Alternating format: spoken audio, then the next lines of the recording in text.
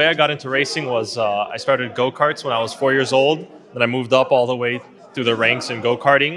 And then I went into cars like Formula 4, Formula Renault, and then Formula 3. Then I became a Formula E reserve.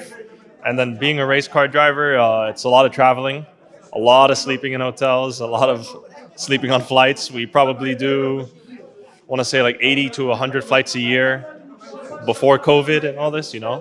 But yeah, we're always traveling, working out, and you know, it's tough sometimes. But like, you know, some people think it's crazy, it's glamorous because you're always in a new country, but you're always in the new country in the middle of nowhere. So, you know, it's cool. It's cool to be a race car driver. Yeah, I'm aspiring to just become a full-time professional in like Formula E, hopefully maybe Formula 1.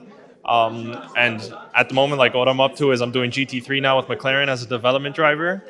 And it's looking pretty well. It's doing all right, but yeah, just hoping to excel further in my career. So the problems I'm facing right now is just no funding or like backing to help me move up into other categories. And honestly, I have a bunch of other drivers that I grew up racing against who are now going into like Formula 1, Formula E. So it's kind of like, oh, I could be there with them, you know. But it's just how it is right now. So hopefully it does get better, you know. هما ما باغيينش حتى شي واحد يطلع في سبور اوتوموبيل، كيقولوا هما لا شتي هذه 10 سنين ما طلع حتى شي واحد في سبور اوتوموبيل، ما كاينش ما طلعش. Ils essaient de nous écarter, ils ne veulent pas qu'on représente le Maroc, ça fait des années et des années qu'ils font ces trucs-là. Mais à ce moment-là, on est arrivé à un point que c'est impossible. Dernièrement, il m'a dit, tu peux pas représenter le Maroc, c'est quelque chose que j'ai jamais entendu, moi. Pas que ton fils qu'il part représenter les États-Unis.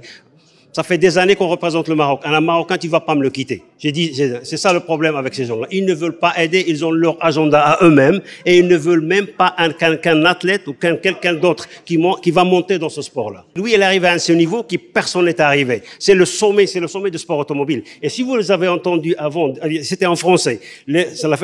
Ça, ce sont les Jeux Olympiques de motorsport. Et il a dit qu'on est ici, il y a les élites, les meilleurs pilotes de la planète. Et aussi, vous avez vu, c'est pas qu'on n'est pas fini le dernier. C'est un Français qui l'a tapé le dernier tour. Il a tapé la roue derrière, comme ça, il avait une crevaison. Voilà, parce que seulement pour clarifier qu'est-ce qu'il c'est. Et aussi, dans ce championnat, il n'est jamais monté dans cette voiture, dans ce circuit-là. C'est la première fois avec un GT3 dans le circuit. Les autres pilotes, ils ont des centaines de milliers de kilomètres. Parce que ce sont des pilotes officiels des constructeurs.